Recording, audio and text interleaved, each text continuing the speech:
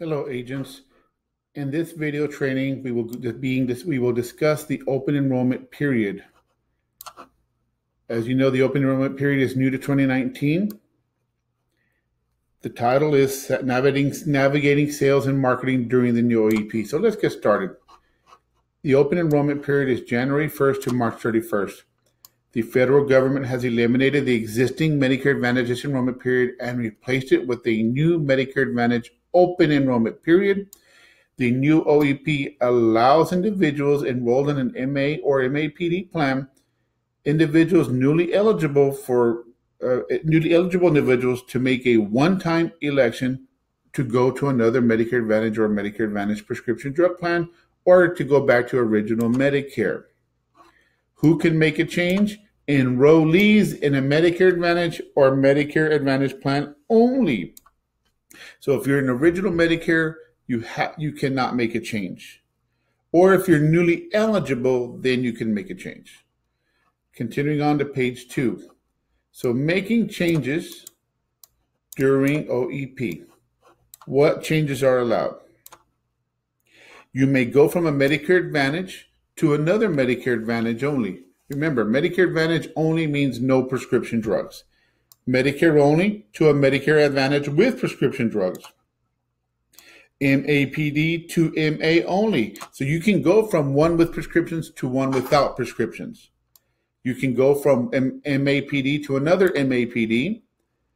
You can go from an MA only or an MAPD, either or, with or without prescriptions, back to original Medicare with or without a prescription drug plan. So you can go back to original Medicare and take a PDP or not. What changes are not allowed during this time? Okay.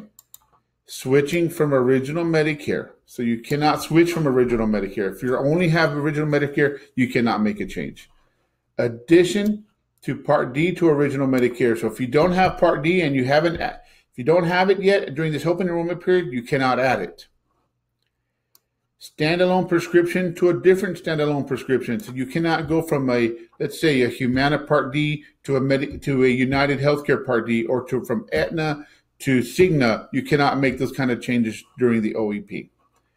Now, as far as marketing goes, what marketing is allowed? Marketing during OEP, this is what's permitted. You may send marketing materials when beneficiaries ask you for it. At the beneficiary's request, you can have one-on-one meetings. At the beneficiary's request, you can provide information about the OEP. You may market to agents, duals, and diabetics, and LIS beneficiaries. You may market to them. Stay in touch with existing customers. This is one of the biggest things that people are afraid of, agents are afraid of. Can I call people that I know? Yes, you may, because if they're in your book of business, you may call them. You are not permitted, though. You cannot send unsolicited materials advertising or referencing the OEP opportunity. You cannot specifically target beneficiaries who are in the OEP by purchasing mailing lists or other means of identification. You cannot engage or promote activities that intend to target OEP for further sales, calling or otherwise contacting former enrollees who have selected a new plan during OEP. Those are the things that you cannot do. I hope you found this information easy and quick to easy to understand. The open enrollment period is new, and hopefully it's something that's not going away soon. Thank you very much. Have a great day.